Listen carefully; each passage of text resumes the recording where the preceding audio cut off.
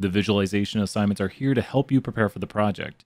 Each one is basically a short task with some requirements. Making sure to do them right ensures that you'll get a 100. Let's go ahead and take a look at this right here. So here we are on the first visualization assignment. This one is taking a random sample. Now you'll want to use the playlist down below to download and install JMP. Make sure you have the latest version of JMP. If you have an older version, it's probably all right, but I like to use the latest version. So if you see JMP 15, download JMP 15. If JMP 16 comes out, download JMP 16. Let's go ahead, if you have JMP installed, and download this file. If you click it, it should download to your computer. You'll see it has the green icon down here, which means it's a JMP file. And let's go ahead and open this file. If you have JMP, it'll open up inside of JMP. So with this file now open, we're just going to full screen it here and just take a look at what's going on. First, we have key, which is actually unique for each row, making it an identifier. An identifier is one of the 3 types of variables we will talk about in this class. Identifiers are unique and never repeat for any observations in a data set. Next, we have App Store ID. This is also unique and can never repeat. Because of that, it's also an identifier. Now we get to app name. And there's apps in here like Sudoku, there's apps like Weather Pro, and with this, those can repeat. Since they can repeat, that would mean they're not an identifier. They're actually categorical. And categorical is the second type of variable I'm mentioning here, which is when we put things into categories. Just think about like, what group is this in? Just like this one over here, category of app is a categorical variable.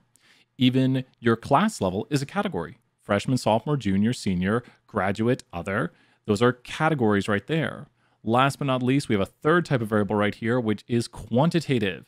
If you notice, you might say, well, wait a minute. Wouldn't App Store ID be quantitative? Well, no, App Store ID is just a number basically assigned to it that is unique, where file size can be subtracted. That's a real test to know if something's quantitative. You look at it and you say, okay, that's 288 megabytes, that's 4 megabytes, that's a difference of 284 megabytes. That's an actual real difference. These are actual real numbers under file size, where App Store ID is more of just an identifying number for it. So if you can subtract the difference and they make logical sense, that's a good way to know if something is quantitative. So just a quick review. Identifiers are unique and can never repeat. Categorical puts things into categories, and quantitative is actual real numbers. Now that we have that out of the way, let's take the random sample of this data frame right here, and we are going to go to tables and subset.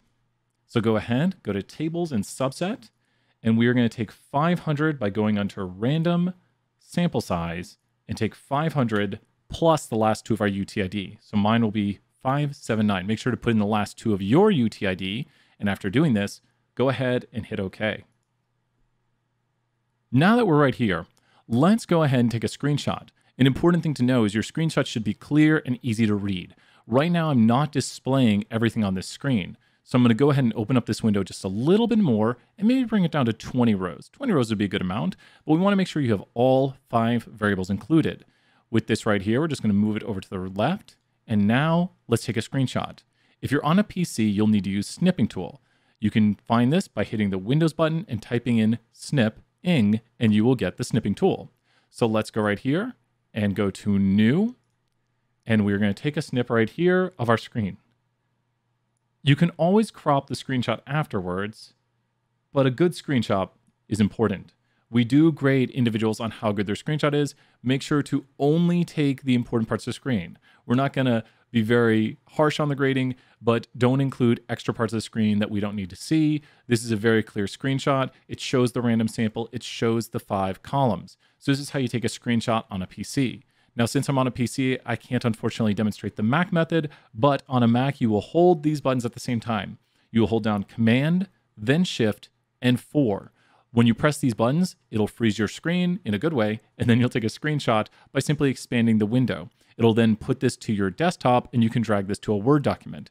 Simply take this picture that you've saved via Mac or PC into a Word document and submit it, and you'll get a 100. Great job.